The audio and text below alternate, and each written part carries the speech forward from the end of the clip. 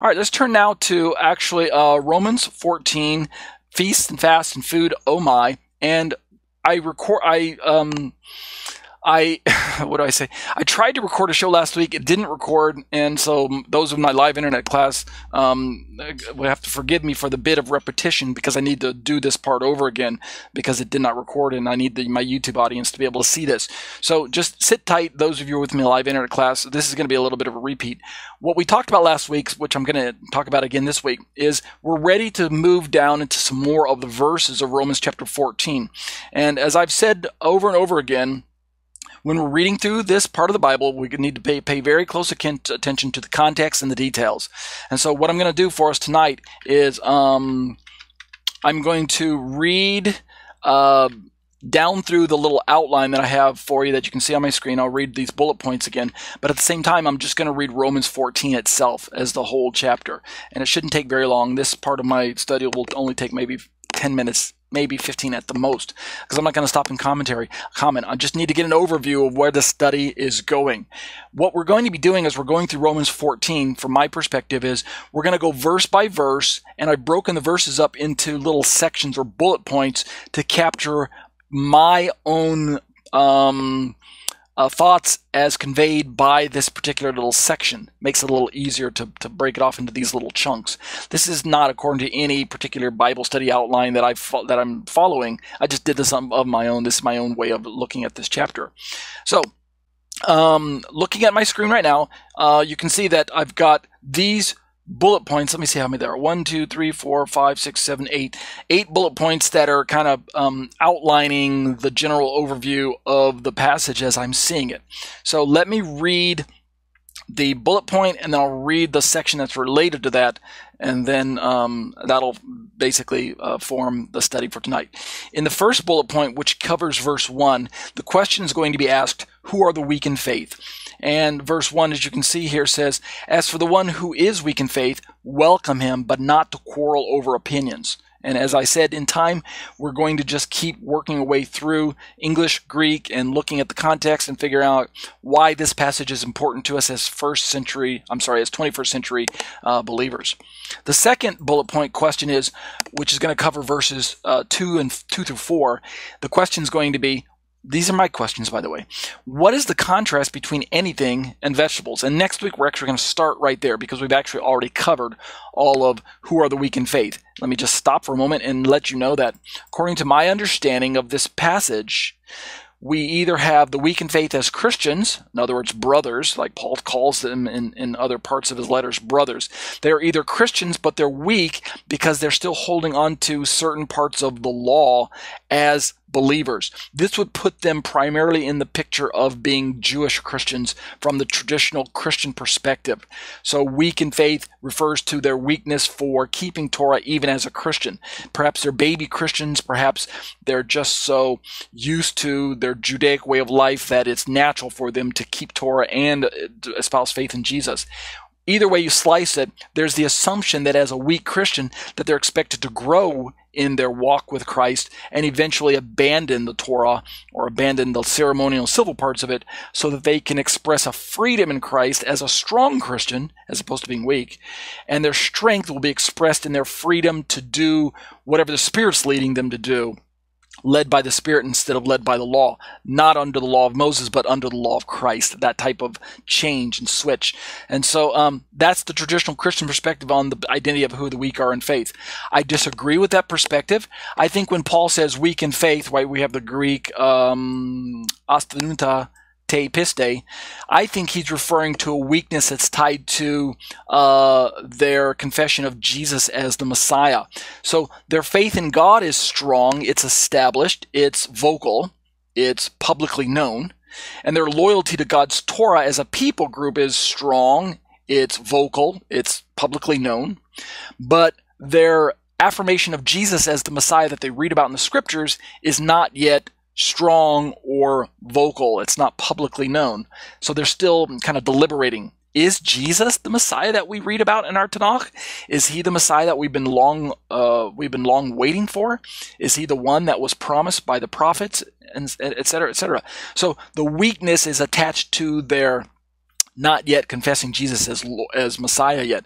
But in my understanding of the passage, Paul still recognizes them as valuable, these non-Jewish Christians, as valuable components of the greater faith community that he recognized in his day. This is something that would have been more relevant in his day than it is perhaps today, because of the distance between non-Messianic Judaism and, say, Christianity today, the parting of the ways between church and synagogue. But back in Paul's day, we didn't have the break between church and synagogue just yet. So Paul could recognize a greater Hebrew community, Israel community, Jewish community that expressed a monotheistic faith in God and a loyalty to Torah, but was still trying to decide whether Jesus was the one. Did he fit the bill? Did he fit the promises? Were the prophecies about him or not? They weren't hostile to the gospel. This is a very important point. They weren't hostile, but they weren't decided yet. And I think this fits the context of who Paul's talking about when he talks about weak in faith, especially because Paul says that we're supposed to welcome him, but not to quarrel over opinions. So that's, in my opinion, a better way to read the passage. I don't expect you to take my opinion right away or be convinced of it. It takes a little while to read through it and come to that conclusion, but that's what we're working through. So verses 1 and 2, as I mentioned, 2 through 4, read, one person believes he may eat anything, while the weak person eats only vegetables. 3 says, let not the one who eats despise the one who abstains, and let not the one who abstains pass judgment on the one who eats, for God has welcomed him. Verse 4 says, who are you to pass judgment on the servant of another? It is before his own master that he stands or falls, and he will be upheld, for the Lord is able to make him stand. So what is the contrast between anything and vegetables? Is it that the strong believe they can eat anything, including pork, shellfish, ham, shrimp, lobster, octopus, cockroach, mouse, camel, elephant, anything? Does anything really mean anything when we're talking about one person believes he may eat anything, right? What do we mean by anything? Or is it really a contrast per se between all foods that the Torah describes as kosher, right? All meats that have already been selected by God as able to be eaten, versus maybe a strictly vegetarian or vegan type diet? Is that the contrast? So those are some of the topics that we're going to look at when we get to that part in time. As I mentioned, according to the schedule that I'm following, we should be able to hit that next week, okay? The third bullet point, which covers verses 5 through 9, is, are Christians free to worship God any day of the week? This becomes one of the central questions of debate between many Christians who read through this passage, who feel that, and you're going to see here when we start reading the verses, that Paul is actually making a license for a debate between Sabbath versus Sunday. I believe it's a bit too early historically to have that type of debate myself, but let's see what the verses say. In verse 5, Paul says, one person esteems one day as better than another, while another esteems all days alike, and each one should be fully convinced in his own mind. It sounds like on the surface that Paul's saying, we've got the Jews over here who are weak in faith, they're Christians, but they're still holding on to their Judaism, and so they esteem Sabbath. And then we've got the Gentiles over here who are strong in their faith because they're not holding on to Torah. They believe in Jesus like the weak Christian Jews, but they're strong in that they're not tied down to the need, that they don't feel this compunction to follow after the Hebraic lifestyle. Thus, they're strong. And so they prefer Sunday worship as their day, or they prefer any day, right? Any day can be, because all days are esteemed alike. So therefore, I, Paul, who is one of the strong, read chapter 15, verse 1, I, Paul, who is one of the strong, recommend that you guys shouldn't quarrel with one another. Let just everyone have their own opinion. Let each person be fully convinced, but we've got this equality, right? Sabbath versus Sunday, they're both special days. Let's all just get along. That seems to be the general consensus of the perspective on this passage. But again, I disagree with the popular opinion of today. And when we have time, we're going to look at why I disagree with that. Verse 6, and so let's see, it goes through verse 9. Verse 6 says, the one who observes a day observes it in honor of the Lord. The one who eats in honor of the Lord, since he gives thanks to God, while the one who abstains in honor of the Lord and gives thanks to God. And we're going to find when we get to the Greek, there's some variance there, as we can see by these hard brackets. We'll talk about that in time. Verse 7 says, for none of us lives to himself, and none of us dies to himself. Verse 8, for if we live to the Lord, and if we die to the Lord. So then, whether we live or whether we die, we are the Lord's. And then verse 9 says, For to this end Christ died and lived again, that he might be Lord both of the dead and of the living. And so that's going to be the section that we talk about when we get to it in time. The next bullet point covers verses 10 through 13, and this is kind of linked to verse 1. Who exactly is the brother? Is it a believer, or can it be the larger faith community of brothers that Paul would recognize as his fellow Israelites, right? Brother Israelite, whether they were a believer or not. And so it covers verses 10 through 13. Verse 10 reads, sorry about that. Why do you pass judgment on your brother, right? The Greek word here is adelphon, and it's in the nominative case, as we can see by the last two letters, O-N. So it's a noun in the nominative case, meaning it's the subject. Why do you pass judgment on your brother? I'm sorry, not the subject. It's actually the object. In this case, is that correct? AMS. Yeah, I think so. It's in the accusative case. I'm sorry. It's the accusative, but the ending tells us that. Why do you pass judgment on your brother, or why do you despise your brother? Same word, same case here in the accusative case here. Why are you judging these people? For we all stand before the judgment seat of God, he says in verse 10. We'll look at that in time. What do I say? It's verses 10 through 13. Verse 11, for as it is written, as I live, says the Lord, every knee shall bow to me, and every tongue shall confess before God. And then verse 12, so each of us will give account of himself to God. And then verse 13, Paul gives kind of a semi-conclusion. Therefore, let us not pass judgment on one another any longer, but rather decide never to put a stumbling block or hindrance in the way of a brother. And this time it's in a different case. It's in the dative case, adelpho there. But it's the same Greek render, the same Greek Strong's number, which is Strong's number 80, adelphos or adelphon. The Greek changes endings depending on the case, the last letter or the last few letters of the word. But it's the same Greek word, so you understand.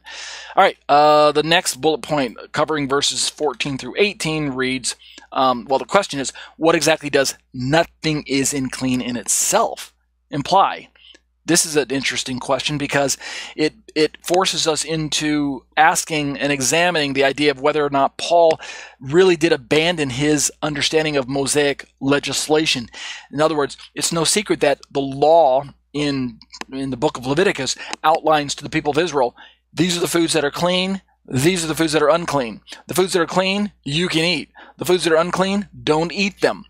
And yet, if Paul comes along and says, nothing is unclean in of itself, then is he uprooting the legislation of Moshe? Is he challenging what Moses said? Is he actually directly contradicting the words of God?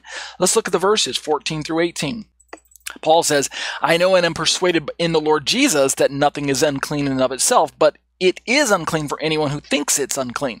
I mean, even at surface level, face value, the logic of supposing that Paul is teaching that Jesus taught him that everything is relative when it comes to clean and unclean doesn't make any sense, because suddenly we've got an individual interpretation if it's unclean for anyone who thinks it's unclean, as if a person is going to actually dispute what the master himself is teaching us. So Yeshua taught Paul that nothing is unclean in of itself. So Paul thinks nothing's unclean in of itself. But now we've got the opinion of a follower of Jesus who says, no, master, it actually is unclean because I think it's unclean. In other words, it's almost as if we've got all of these opinions that are competing. We've got Moses speaking God's words that says this is clean and this is unclean. Then we've got Paul come along under the authority of Jesus saying, no, what Moses said and what God said is not really accurate. It's not really that A and B are clean and unclean respectively. It's actually that Jesus taught me that nothing's unclean of itself. But then we have another person entering into the discussion saying, no, everybody's wrong. Everybody's wrong. God's wrong, Moses is wrong, Paul's wrong, Jesus is wrong. What really matters is what I think. What really matters is my own opinion because I think it's unclean, right? Anyone who thinks it's unclean. So this is a really valuable argument for us to have during these discussions between Jews and Gentiles. Let's just keep reading through the rest of the section. For if your brother, there's our Greek word adelphos again, this time is actually in the subjective genitive, right? It's a nominative case because I can tell because of the last two letters that are adelphos. But it's the same as the other words, right? Same Greek, same Strong's rendering number 80. For if your brother is grieved by what you eat, you are no longer walking in love, but what you eat, do not destroy for destroy the one for whom Christ died. Verse 16, let's see, how far did it go? Through 18. So do not let what you regard as good be spoken of as evil, right? We're going to have to talk about what do you mean by this is good. Is it good that we can eat anything? Is it good that we're part of Israel? Is it good that we're saved? What does he mean by good there? In verse 17, Paul says, for the kingdom of God is not a matter of eating and drinking, but of righteousness and peace and joy in the Holy Spirit. And then the final pasuk, verse 18, whoever thus serves Christ is acceptable to God and approved by men. So we'll look at all that in time. And then the third from the last bullet point, how can we make for peace and mutual upbuilding? Of course, we have these two people groups, Jews and Gentiles, believers and unbelievers, that are coming together in this discussion, in this community. Paul's trying to help us work things out with one another. And he says in verse 19, let us pursue for what makes peace and for mutual upbuilding. So no matter how we slice it and dice it, at the end of the day, we've got to be able to come together and work out the differences. We're not going to compromise. We are not compromising on truth. If Jesus is Messiah, and he is, if Jesus is Lord, and he is, then we don't compromise on that truth. By the same vein, if the Torah is God's established word to mankind, to Israel first and then to the surrounding nations, and it is, then we don't compromise on the truths of God's word either. So this is going to be a valuable discussion for us in time as well. And that'll be just that single verse where we talk about that. And then continuing down into the questions, we're almost done here. In verse 20 and 21, what does everything is indeed clean mean? This is going to be similar to verses 14 through 18 above. It'll probably just be a conclusion to that particular discussion, so it won't take very long. But Paul says, again, he returns to this topic of food. Do not, for the sake of food, destroy the work of God. Everything is indeed clean. Again, this phrase, everything is indeed clean, we're going to have to look at this. We'll look at the Greek and we'll look at the underlying Hebrew and things like that and see if we can get into the mind of Paul and figure out what the theology is behind his phrase, everything is indeed clean. And he says, but it is wrong for anyone to make another stumble by what he eats. I like that word stumble because it reminds me of what he talked about earlier in chapter 11 about a national Israel stumbling over the stone of Messiah and over the offense of Gentiles being brought into Israel without having to change their ethnic status into Jewishness. So he continues in verse 21 by saying, it is good not to eat meat or drink wine or do anything that causes your brother to stumble. This brings up a valuable theological question of whether or not Gentiles, even if they don't agree that the kosher laws are relevant for them, shouldn't they, in fact, appease or adopt or be considerate of the opinions of the Jewish people in the community, the weak in faith, when it comes to eating that which seems to be acceptable to Gentile Christians? Would Jewish people be offended by Gentile Christians eating non-kosher food and yet still calling themselves say members of God's household, right? Members of the family of God, Israelites, covenant members, things like that. I think we can get a lot of discussion out of that particular part of the chapter. And then lastly, my last question, this will finish out tonight's part of segment 1 for Romans 14.